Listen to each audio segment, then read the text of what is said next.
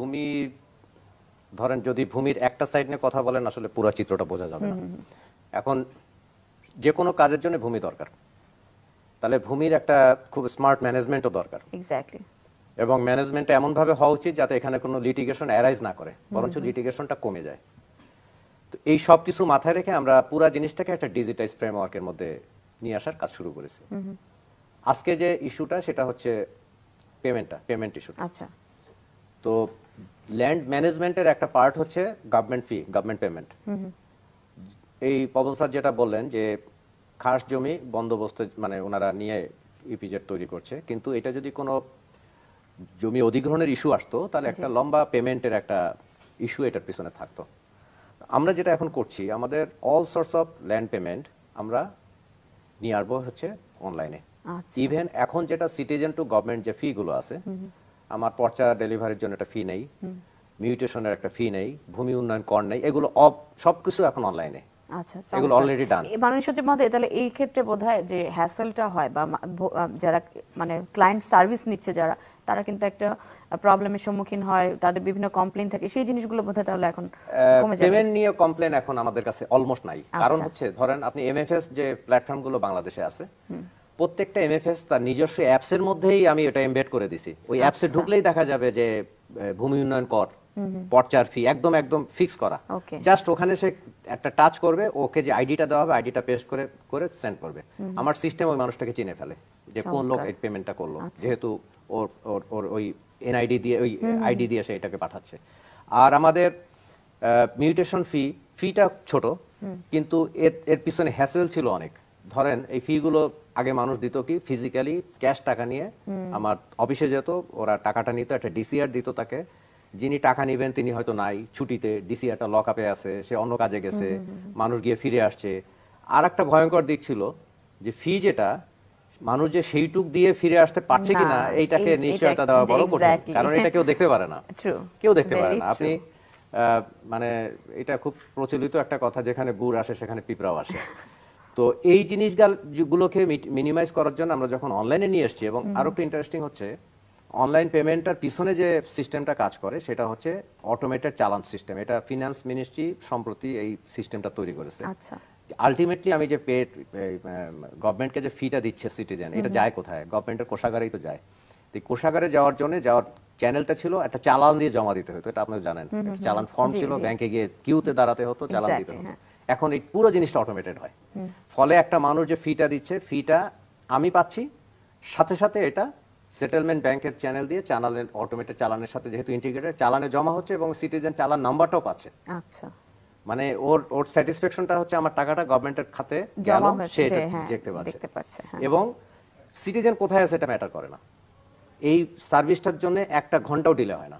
আগে তো ওই পেমেন্টের জন্য হয়তো আমি 7 দিন বসে আছি, আমার মিউটেশন হয়ে গেছে, মানুষটা আসতে পারছে না বলে ওই মিউটেশন ফিটা দিতে হয়তো সে 1 মাস পরে আসে দিল, 1 মাস ওটা পেন্ডিং দেখাচ্ছে আমাকে। কিন্তু এখন whenever done পেমেন্ট দিল, অল ডান, এবং সে অনলাইনে ইয়েটাও পেয়ে যাচ্ছে। ইজ অফ ডুইং বিজনেসটা তো আসলে একটা ওয়ান স্টপ সার্ভিস সেন্টার করেছে। সেইখানে আমার পার্ট হচ্ছে যারা নতুন ব্যবসা করবে, দুইটা পার্ট, তাদের জমির নামপত্তনটা কুইকেস্ট টাইমে করা, আর একটা হচ্ছে কোম্পানি টু কোম্পানি যখন ল্যান্ড ট্রান্সফার হবে এটা যেন আমি কুইকেস্ট টাইম, এটা আমি একদম মানে কাট অফ ডেট হচ্ছে আমার 7 ডেজ। আচ্ছা, ল্যান্ডের হাত বদলের পুরা প্রক্রিয়াটা হয় হচ্ছে আমাদের রেজিস্ট্রেশন আইনের ধারায়, এবং রেজিস্ট্রেশন ডিপার্টমেন্টটা মিনিস্ট্রি অফ ল এর অধীনে একটা আলাদা বিভাগ। কিন্তু রেজিস্ট্রেশনের সাথে নামপত্তনটা এমনভাবে জড়িত, মানে এমনভাবে ডিপেন্ডেন্ট যে রেজিস্ট্রেশনের পরে যদি লোকটার নাম সরকারের খাতায় রেকর্ড কারেকশন না হয় তাহলে সরকার টের পায় না যে জমির মালিক সে। আচ্ছা, তো এইটাকে মিটিগেট করার জন্য আমাদের প্রথম ইনিশিয়েটিভটা হয় এটা 20 সালে। এটা আমাদের বর্তমান ক্যাবিনেট সচিব স্যারের নেতৃত্বে আমাদের একটা আন্তঃমন্ত্রণালয় মিটিংয়ে আমরা একটা সিদ্ধান্তে আসি যে 17টা উপজেলায় রেজিস্ট্রেশন ডিপার্টমেন্ট রেজিস্ট্রেশন সিস্টেমটা চালু করেছে পাইলটিং বেসে। তখন আমরা এটা জানতে পেরে আমাদের ওই 17টা উপজেলায় আমাদের মিউটেশন সিস্টেমটা অটোমেটেড সিস্টেম, ওইটার সাথে রেজিস্ট্রেশন সিস্টেমটাকে আমরা ইন্টিগ্রেট করেছি। আচ্ছা, ফলে হচ্ছে কি ওই 17টা উপজেলা যখন রেজিস্ট্রেশনটা হয় তখন ওর একটা সাবসেট ডাটা এই মিউটেশন সিস্টেমেও পেয়ে যায়।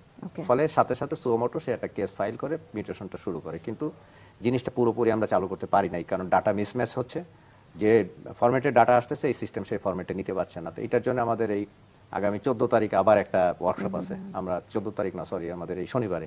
আচ্ছা এইভাবে আমরা কাজ করছি যাতে করে আমাদের টার্গেটটা হচ্ছে যে যতবারই হাত বদল হোক সরকার সাথে সাথে অ্যালার্ট পাবে এবং সাথে সাথে ওই যিনি জমিটা নিচ্ছেন তার নামটা আপডেট হবে, ফলে এই লিটিগেশন গুলো জিরো হয়ে যাবে। আর এর পিছনের কিছু ইতিহাস আছে যে লম্বা দিক পিছনে যদি আমরা দেখব যে আমাদের জমি ব্যবস্থাপনাগুলো হচ্ছে খুব ক্লামজি, মানে একটা দাগের মধ্যে 5 জন মালিক ঢুকানো আছে, একটা খতিয়ানের মধ্যে 6 জনের নাম আছে। তো আমরা যে ডিজিটাল জরিপটা করতে যাচ্ছি পটুয়াখালী বরগুনায়, তাতে আমরা দুইটা বেসিক প্রিন্সিপাল নিয়ে আগাচ্ছি।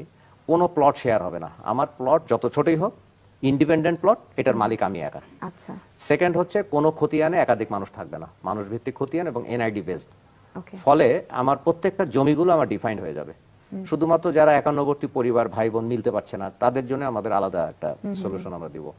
তো এইভাবে যদি আমরা যেতে পারি তাহলে একটা টাইম বিং পরে আপনি দেখবেন যে এই জমির লিটিগেশন, সীমানা বিরোধ এবং ভূমিদস্যুতাও কমে যাবে।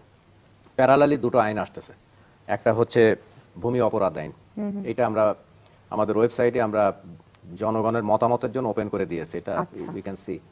আর একটা হচ্ছে মালিকানা সত্ত্ব এবং ভূমি ব্যবহার আইন। আমরা ভূমি ব্যবহারের মিস ইউজ অফ ল্যান্ড ঠেকাতে পারছি না, এটার জন্য খুবই স্ট্রং আইন লাগবে। আমার 3 ফসলি জমি রক্ষা করতে হবে, আমার ইন্ডাস্ট্রির জন্য আমাদের কিছু রুল সেট অনেক বেশি ইম্পর্টেন্ট, কারণ আমাদের ফসলি জমি কিন্তু নষ্ট হয়ে যাচ্ছে। কারেক্ট, আমাদের জলাশয়গুলোকে রক্ষণ করতে হবে। তো আমরা এই জন্য ওই আবার জমির মালিকানা নিয়ে যদি বলেন, বাংলাদেশে এখন পর্যন্ত কোনো আইনে অ্যাবসলিউট কোনো ডকুমেন্টস নাই যেটা মানে অ্যাবসলিউটলি ওই জমির মালিকানা ডিক্লেয়ার করে। নো, কোনোটাই না, পর্চা নো, দলিল নো। এখন এইটার জন্য আমরা একটা আইন করছি যে আমরা এমন একটা সার্টিফিকেট দেওয়ার কথা ভাবছি, এটাকে বলতে পারেন সার্টিফিকেট অফ ল্যান্ড ওনারশিপ, বা বাংলা একটা নাম আমরা খুঁজছি আর কি, হয়তো পরে আসতে পারে। যে এইটা এটা এটা একটা কার্ড হতে পারে, একটা ডকুমেন্ট হতে পারে, একটা পেপার হতে পারে, হোয়াটএভার, এনআইডি বেসড হবে এবং এইটাই হবে, এটা যেখানে শো করা হবে ওইটাই হচ্ছে মানে উইদাউট এনি ডিবেট ধরে নেওয়া হবে যে এই জমির মালিক সে। আচ্ছা, ফলে ওই মানে মালিকানা নিয়ে ওই যে ওই যে ফলস ডিমান্ড, তারপরে অনেক ধরনের আছে, ওভার সেল করে মানুষ, অনেক ধরনের ক্রাইম আছে, এই ক্রাইমগুলো আমরা ধারণা করছি বন্ধ। যে মূল্যটা আমরা দেখছি বা এখন যে প্রভাবটা আমরা দেখছি বা যেই ফ্যাসিলিটিস গুলো পাচ্ছি সেই সমস্ত বিষয় তুলে ধরার চেষ্টা করব।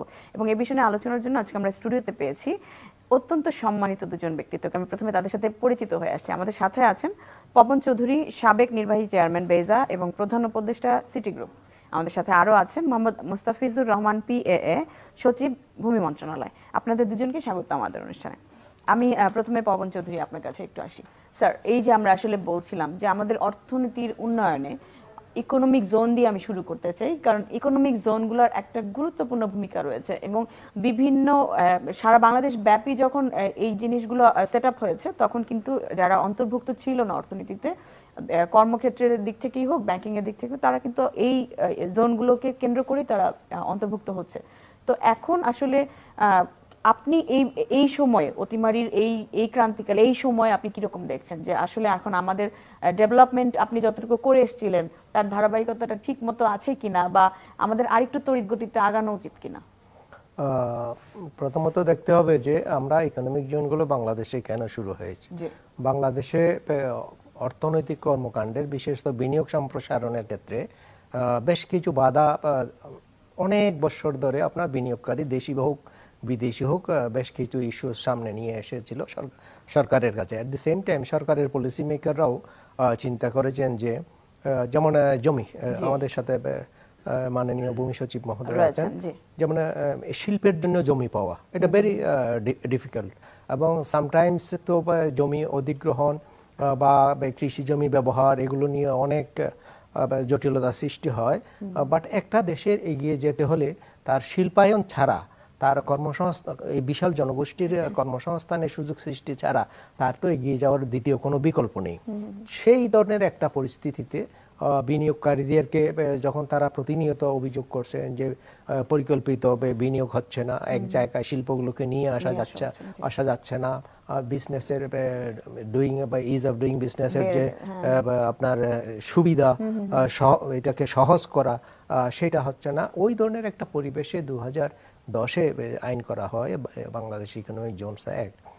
তারপর তো মোটামুটি অল্প সময়ের মধ্যেই আমরা বাংলাদেশ ইকোনমিক জোনস অথরিটি প্রায় এটা বলতেই হবে যে আমি একটা কৃতজ্ঞতা স্বীকারের সুযোগ পেয়েছি জনাব মোস্তাফিজ এখানে আসাতে, যে মূলত মূলত আমি বলবো যে ভূমি মন্ত্রণালয়ের অত্যন্ত অত্যন্ত আন্তরিক, এবং শুধু আন্তরিক বললে কম হবে, একটা ডেডিকেটেড আপনার টিমের সহায়তায় এটা ফিল্ড লেভেলে ডিসি থেকে স্টেট কমিশনার ল্যান্ড পর্যন্ত যে আন্তরিকতার সাথে তারা সহায়তা করেছে। তো আমি যখন গত জুলাইতে বেজা ত্যাগ করি তখন 60,000 একরের বেশি জমির একটা ল্যান্ড ব্যাংক ডেভেলপ করি। ওর মধ্যে আপনার বেশিরভাগই অলমোস্ট অলি বলা যায় পুরো জমির অল্প অংশ, একটা অংশ মাত্র আমরা অ্যাকোয়ার করেছি, বাকিগুলো সবই ভূমি মন্ত্রণালয় থেকে নেওয়া। এবং এর মধ্যে প্রচুর জমিকে ইন্ডাস্ট্রিয়াল ল্যান্ড হিসেবে ইতিমধ্যে বিশেষ করে বঙ্গবন্ধু শিল্পনগরে ডেভেলপ করা হয়েছে, এবং প্রাইভেট ইকোনমিক জোন এসেছে এইটার সাথে। বাংলাদেশে এর মধ্যে 11টা প্রাইভেট ইকোনমিক জোন হয়ে গেছে। প্রায় সময় এখন পেপারে আসছে যে ম্যাগনা ইন্ডাস্ট্রিয়াল ইকোনমিক জোন। আমি যখন প্রথম আমরা লাইসেন্স দিই তখন বহু বিজ্ঞ লোকও বলেছিল আরে প্রাইভেট ইকোনমিক জোন এটা কি। আসলে পৃথিবীটা তো এগোই হচ্ছে প্রাইভেট সেক্টরের হাত ধরে। 1986 যখন নিউ ইন্ডাস্ট্রিয়াল পলিসি করা হয়, পাবলিক প্রাইভেট পার্টনারশিপটা খুব বেশি জরুরি। তখন কিন্তু আপনার ওই যে প্রাইভেটাইজড ইন্ডাস্ট্রিগুলোকে পুনরায় আবার শিল্পপতিদের হাতে দিয়ে দেওয়ার সুযোগ তৈরি হয়। এরপরে বোর্ড অফ ইনভেস্টমেন্ট অ্যাক্ট হয়। এগুলো ধারাবাহিকভাবে আমাদেরকে সামনে নিয়ে গেছে, এবং এই করোনার সময় গিয়ে কিন্তু এই অগ্রগতিটা যথেষ্ট বাধাগ্রস্ত হয়েছে। কিন্তু ইকোনমিক জোনের ডেভেলপমেন্ট অ্যাক্টিভিটি একটা মুহূর্তের জন্য করোনার সময় বন্ধ ছিল না। আমরা আশা করি যেহেতু গভর্নমেন্ট অফিসারদের পদায়নটা এটা একটা ধারাবাহিকতা মাত্র, পলিসি কনসিস্টেন্সি থাকে, কাজের ধারাবাহিকতা থাকে, তো আমরা অবশ্যই আশা করব যে যতটুকু আমরা রেখে এসেছি তার চাইতে অনেক বেশি ভালো এখন হবে। চমৎকার। আমি আবার ফিরবো আপনার কাছে মোহাম্মদ মোস্তাফিজুর রহমান। এই যে আসলে ভূমি অধিগ্রহণের কথা বলা হচ্ছিল, প্রত্যেকটা সেক্টরে বিজনেস করার কথা চিন্তা করুক বা যে কোনো জায়গাতে ভূমির একটা গুরুত্বপূর্ণ অবদান রয়েছে, বা এই সলিড ভাবে সবকিছু বা শর্ট টার্মে সবকিছু ম্যানেজ করা বা সেখান থেকে তার ফ্যাসিলিটিসটা পাওয়া, এইটা কিন্তু একটা গুরুত্বপূর্ণ জায়গা। তো সেই জায়গাটা আপনারা কিভাবে এনশিওর করছেন? ভূমি ধরেন যদি ভূমির একটা সাইড নিয়ে কথা বলেন আসলে পুরো চিত্রটা বোঝা যাবে না। এখন যে কোনো কাজের জন্য ভূমি দরকার, তাহলে ভূমির একটা খুব স্মার্ট ম্যানেজমেন্টও দরকার। এক্স্যাক্টলি। এবং ম্যানেজমেন্ট এমন ভাবে হওয়া উচিত যাতে এখানে কোনো লিটিগেশন অ্যারাইজ না করে, বরঞ্চ লিটিগেশনটা কমে যায়। তো এই সব কিছু মাথায় রেখে আমরা পুরো জিনিসটাকে একটা ডিজিটাইজ ফ্রেমওয়ার্কের মধ্যে নিয়ে আসার কাজ শুরু করেছি। আজকে যে ইস্যুটা সেটা হচ্ছে পেমেন্ট ইস্যু। আচ্ছা।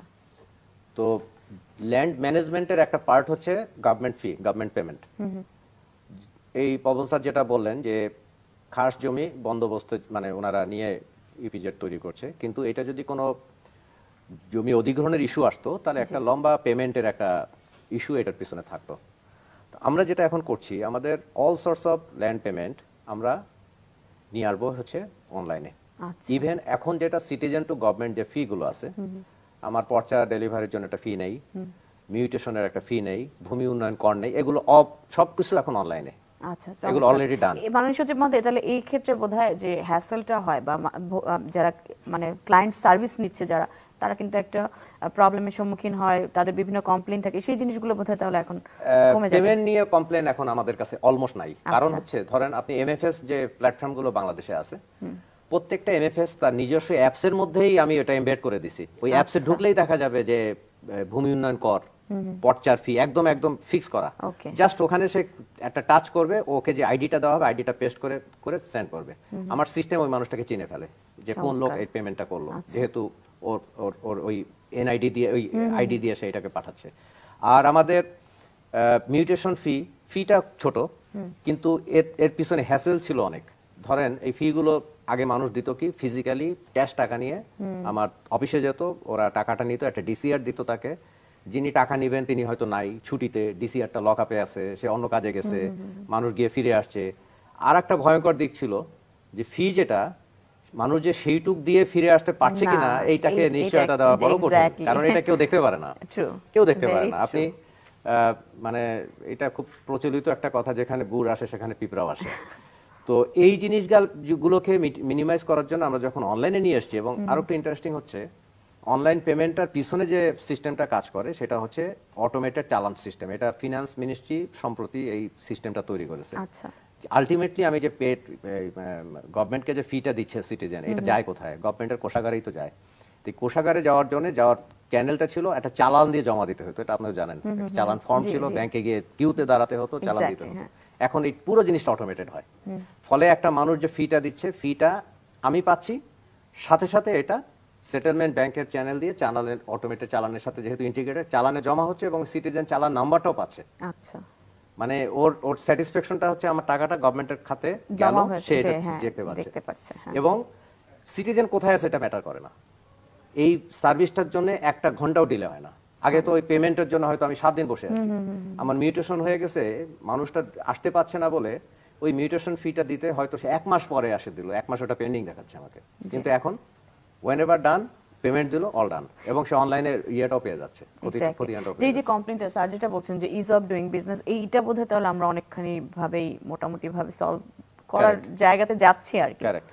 ইজ অফ ডুইং বিজনেসটা তো আসলে একটা ওয়ান স্টপ সার্ভিস সেন্টার করেছে। সেইখানে আমার পার্ট হচ্ছে যারা নতুন ব্যবসা করবে, দুইটা পার্ট, তাদের জমির নামপত্রটা কুইকেস্ট টাইমে করা, আর একটা হচ্ছে কোম্পানি টু কোম্পানি যখন ল্যান্ড ট্রান্সফার হবে, এটা যেন আমি কুইকেস্ট টাইম, এটা আমি একদম মানে কাট অফ ডেট হচ্ছে আমার 7 ডেজ। চমৎকার চমৎকার। আমি ফি ব্যাপার আপনার কাছে পবন চৌধুরী স্যার, এই যে আমরা বিভিন্ন ইস্যুস নিয়ে আসছিলাম, এখন অতিমারি আমরা প্রায় 2টা বছর পার করে দিয়েছি, এবং এখন নতুন করে অমিক্রনের আবার একটা থাবা আসার পরে কিন্তু আমরা আবার একটু স্থবিরতা চলে এসেছে, বিভিন্ন ঢেউ, এক্স্যাক্টলি স্থবিরতা চলে এসছে। তো সেই জায়গাতে কনজিউমার প্রোডাক্টগুলোর কথা যদি বলি, যারা ভোক্তা রয়েছে, দ্রব্যমূল্যের সহনশীলতার জায়গাতে যদি বলি, আপনি সিটি গ্রুপের মতো একটা বড় প্রতিষ্ঠানের সাথে রয়েছেন, সেই সূত্রে আপনার কাছে জানতে চাওয়া যে আসলে এই সহনশীলতার জায়গাটা মেনটেন করতে আমাদের এখন এই মুহূর্তে করণীয় কি? বা আমরা কিছু কিন্তু দেখছি যে দ্রব্যমূল্য মাঝে মাঝে বেড়ে যাচ্ছে, বা ভোক্তাদের ক্ষেত্রে এই ক্ষেত্রে কিন্তু তাদের আয় কিন্তু বাড়ছে না। সেখানে যাওয়ার আগে আমাকে যদি অনুমতি দেন, সচিব মহোদয় যে কথাটা বলছিলেন যে আপনার হোল আপনার বিজনেস প্রসেস হোক, ল্যান্ড ম্যানেজমেন্ট প্রসেস হোক, অটোমেশনকে এগিয়ে নিয়ে যাওয়া, সে বিষয়ে সুযোগ দিলে আমি একটা মিনিট কথা বলতে চাই। আজকে আপনি দেখবেন যে সিটি গ্রুপের যে চা বাগানগুলো আছে, আমরা ইকোনমিক জোনেও সেটা করেছিলাম, বাট এখন যখন এখানে প্রাইভেটে আপনার ফ্লেক্সিবিলিটিটা এবং আপনার স্কোপটা অনেক বেশি কাজ করার, এই যে ডিজিটাইজ করা পদ্ধতিটাকে, তো আমরা ইকোনমিক জোনের ল্যান্ডের ক্ষেত্রে আমরা একে তো ওএসএস সার্ভিস সেন্টার করেছিলাম, ওএসএস আইন করেছিলাম দেশে প্রথমবারের মতন। এরপরে ওএসএস সেন্টারের মাধ্যমে আমরা বলতে পারি যে গত বছরও বেজার ওএসএস সেন্টার থেকে 4827টা ইম্পোর্ট পারমিট দেওয়া হয়েছে, এক্সপোর্ট পারমিট দেওয়া হয়েছে 1269টা, ওয়ার্ক পারমিট দেওয়া হয়েছে 288, এবং ভিসা রিকমেন্ডেশন 342 এরকম আরো অনেক আছে, ট্রেড লাইসেন্স দেওয়া হয়েছে এসে। তো আমি যেটা বলছিলাম, এগুলো কিভাবে সাহায্য করতেছে, এই যে ল্যান্ড ম্যানেজমেন্টের ক্ষেত্রে একটা যুগান্তকারী পরিবর্তন হচ্ছে। আমি এটা শুধু পরিবর্তন বলবো না, it's a transformation in true sense. এই যে আমার হাতে আপনি যে রিপোর্টটা দেখছেন, এইটাতে আমরা কি করেছি, আমরা আরো এক ধাপ এগিয়ে গিয়েছি। Not only say Jio referencing, not only bringing the মোজামেফ and যে topography in the same plane, এর চাইতে বাইরে গিয়ে আমরা অর্থমোজাইক ম্যাপ তৈরি করিয়েছি, যাতে আপনার ল্যান্ড ইউজ প্ল্যানটা আপনি টেবিলে বসেই পুরো প্ল্যানটা আপনি সেরে ফেলতে পারেন, পুরো এরিয়ারই আপনার 3D আপনি ম্যাপ পেয়ে যাচ্ছেন, এবং এতে যে কোনো কন্ট্যুর আপনি পেতে পারেন একই জায়গায় আপনার ম্যাপ। এবং যেহেতু পৃথিবী আমরা জানি পৃথিবী গোলাকার, কিন্তু ল্যান্ডটা কিন্তু প্লেন, তো দুটোর স্কেল ডিফারেন্ট হয়, কিন্তু এই অর্থমোজাইক ম্যাপ যখন হয়, আপনি দুটোকেই কিন্তু একই প্লেনে নিয়ে আসতে পারেন, তার টপোগ্রাফি এবং তার প্লেনটাকে। তো এর ফলে আপনার ল্যান্ড ইউজ প্ল্যানের ক্ষেত্রে অনেক এটা সহজ হয়ে যায়। তো যেটা বলছিলাম, অর্থাৎ অটোমেশনটা আমাদের ব্যক্তিগত জীবন না, শুধু সামাজিক জীবন না, শুধু আমাদের রাষ্ট্রীয় ব্যবস্থাপনা না, আমাদের সবকিছুতেই আপনার জড়িয়ে গেছে। এবং মুস্তাফিজ সাহেব যখন আপনার জেলা প্রশাসক ছিলেন, আমরা মনে আছে যশোরে বিশেষ করে, আমি তখন প্রাইম মিনিস্টার অফিসের ডিজি ছিলাম, খুবই সুনামের সাথে সেই জেলা থেকে মূলত আর কি তখন বাংলাদেশে কে পুরো ব্যবস্থাপনাটা, বিশেষ করে অ্যাডমিনিস্ট্রেটিভ যে আপনার কাজগুলো আছে, এরপরে সেবাগুলো এসেছে। আর কিন্তু বিশেষ করে প্রশাসনের সেবাগুলো ডিজিটাইজ করার ক্ষেত্রে অত্যন্ত গুরুত্বপূর্ণ ভূমিকা পালন করেছেন। সেই জন্য আমরা ধন্যবাদ জানাই, কৃতজ্ঞতা জানাই।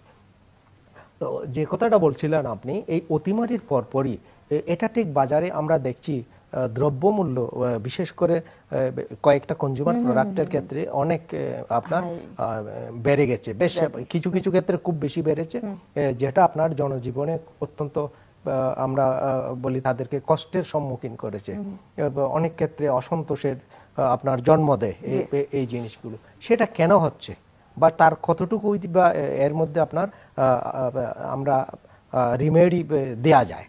তো এটা কেন হচ্ছে সেটা যদি আমরা বলি, যে আমাদের প্রোডাক্টগুলো যেগুলো আসে এই খাদ্যদ্রব্যের সবগুলোই অলমোস্ট আপনার আমদানি নির্ভর। যেমন সয়াবিন, তো আমরা তো উৎপাদন করি হয়তো 1%, সেক্ষেত্রে বোধহয় কষ্ট বেড়ে গেছে 1%। তো যেটা 2020 সনে ছিল জানুয়ারিতে $390 পার মেট্রিক টন, এইটা এই মাসে হয়েছে আপনার $715 পার মেট্রিক টন। যদি সয়াবিন অয়েল বলি, ইন্টারন্যাশনাল মার্কেটে 750 ছিল জানুয়ারি 2020-এ, এই মাসে ফেব্রুয়ারিতে এটা এখন চলতেছে $1600। একইভাবে পাম অয়েল এবং সুগারের ক্ষেত্রে প্রযোজ্য। এছাড়া আরেকটা জিনিস আছে, ফ্রেটের ক্ষেত্রে, যেহেতু করোনার সময় ব্যবসা বাণিজ্য কম ছিল, এই জাহাজে যারা চালায় তারা কিন্তু ফ্রেটটা বাড়িয়েছে 300 থেকে 500% পর্যন্ত। এগুলোর প্রভাব পড়েছে। তো আমরা আশা করি এটা খুব তাড়াতাড়ি, যেহেতু অর্থনৈতিক কর্মকাণ্ড স্বাভাবিক হয়ে আসছে, সাপ্লাই চেইনটা ঠিকমতো কাজ করবে। এবং এক্ষেত্রে সরকার যে আপনার আমদানি, উৎপাদন, বিক্রয় তিনটা পর্যায়ে আপনার ব্যাট আদায় করেন, তো সেক্ষেত্রে যদি কিছু এক্সেমশন দেয় তখন স্বাভাবিকভাবে অনেকটা বেনিফিট আপনার ভোক্তা শ্রেণী পেয়ে যাবে। জি, আমি আবার এই বিষয় নিয়ে বিস্তারিত শুনবো আপনার কাছ থেকে মোহাম্মদ মুস্তাফিজুর রহমান। সজীব মহোদয়, যে আমরা ভূমির বিষয়গুলো যখন আনছিলাম, আমরা মাঝে মাঝেই দেখি যে ডিজিটাইজেশন হওয়ার পরে হয়তো এই প্রবলেমটা কতখানি সলভ করা সম্ভব হয়েছে, আমি সেই বিষয়টা আপনার কাছ থেকে শুনবো। এবং সেই সাথে যে একটা ল্যান্ড বিভিন্ন ভাবে হাত বদল হচ্ছে বিভিন্ন জনের কাছে, তো এই জায়গাগুলো আপনারা কতটুকু কন্ট্রোল করতে পেরেছেন? আচ্ছা, ল্যান্ডের হাত বদলের পুরো প্রক্রিয়াটা হয় হচ্ছে আমাদের রেজিস্ট্রেশন আইনের ধারায়, এবং রেজিস্ট্রেশন ডিপার্টমেন্টটা মিনিস্ট্রি অফ ল এর অধীনে একটা আলাদা বিভাগ। কিন্তু রেজিস্ট্রেশনের সাথে নামপত্রটা এমনভাবে জড়িত, মানে এমনভাবে ডিপেন্ডেন্ট, যে রেজিস্ট্রেশনের পরে যদি লোকটার নাম সরকারের খাতায় রেকর্ড কারেকশন না হয়, তাহলে সরকার টের পায় না যে জমির মালিক সে। আচ্ছা, তো এইটাকে মিটিগেট করার জন্য আমাদের প্রথম ইনিশিয়েটিভটা হয় এটা 20 সালে। এটা আমাদের বর্তমান ক্যাবিনেট সচিব স্যারের নেতৃত্বে আমাদের একটা আন্তঃমন্ত্রণালয় মিটিংয়ে আমরা একটা সিদ্ধান্তে আসি যে 17টা উপজেলায় রেজিস্ট্রেশন ডিপার্টমেন্ট রেজিস্ট্রেশন সিস্টেমটা চালু করেছে পাইলটিং বেসে। তখন আমরা এটা জানতে পেরে আমাদের ওই 17টা উপজেলায় আমাদের মিউটেশন সিস্টেমটা অটোমেটেড সিস্টেম, ওইটার সাথে রেজিস্ট্রেশন সিস্টেমটাকে আমরা ইন্টিগ্রেট করেছি। আচ্ছা, ফলে হচ্ছে কি, ওই 17টা উপজেলা যখন রেজিস্ট্রেশনটা হয় তখন ওর একটা সাবসেট ডাটা এই মিউটেশন সিস্টেমেও পেয়ে যায়। ফলে সাথে সাথে সুমোটো সে একটা কেস ফাইল করে মিউটেশনটা শুরু করে। কিন্তু জিনিসটা পুরোপুরি আমরা চালু করতে পারি নাই, কারণ ডাটা মিসম্যাচ হচ্ছে। যে ফরম্যাটে ডাটা আসতেছে এই সিস্টেম সেই ফরম্যাটে নিতে পারছে না। তো এটার জন্য আমাদের এই আগামী 14 তারিখ আবার একটা ওয়ার্কশপ আছে। আমরা 14 তারিখ না, সরি, আমাদের এই শনিবারে এইভাবে আমরা কাজ করছি, যাতে করে আমাদের টার্গেটটা হচ্ছে যে যতবারই হাত বদল হোক সরকার সাথে সাথে অ্যালার্ট পাবে এবং সাথে সাথে ওই যিনি জমিটা নিচ্ছেন তার নামটা আপডেট হবে। ফলে এই লিটিগেশনগুলো জিরো হয়ে যাবে। আর এর পিছনের কিছু ইতিহাস আছে, যে লম্বা দিক পিছনে যদি আমরা দেখবো যে আমাদের জমি ব্যবস্থাপনাগুলো হচ্ছে খুব ক্লামজি।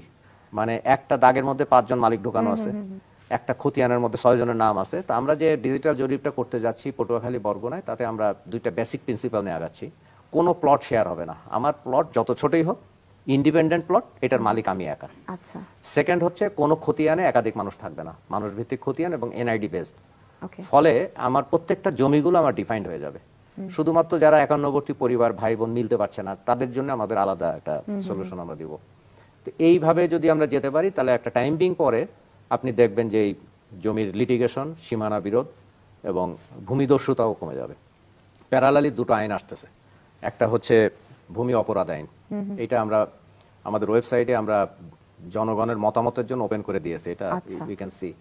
আর একটা হচ্ছে মালিকানা সত্ত্ব এবং ভূমি ব্যবহার আইন, আমরা ভূমি ব্যবহারের মিস ইউজ অফ ল্যান্ড ঠেকাতে পারছি না। এটার জন্য খুবই স্ট্রং আইন লাগবে। আমার 3 ফসলি জমি রক্ষা করতে হবে, আমার ইন্ডাস্ট্রির জন্য আমাদের কিছু এইটা মনে রুলস হয় সেট অনেক করতে বেশি হবে। ইম্পর্টেন্ট, কারণ আমাদের ফসলি জমি কিন্তু নষ্ট হয়ে যাচ্ছে। কারেক্ট, আমাদের জলাশয়গুলোকে রক্ষণ করতে হবে। তো আমরা এই জন্য ওই আবার জমির মালিকানা নিয়ে যদি বলেন, বাংলাদেশে এখন পর্যন্ত কোনো আইনে অ্যাবসলিউট কোনো ডকুমেন্টস নাই যেটা মানে অ্যাবসলিউটলি ওই জমির মালিকানা ডিক্লেয়ার করে।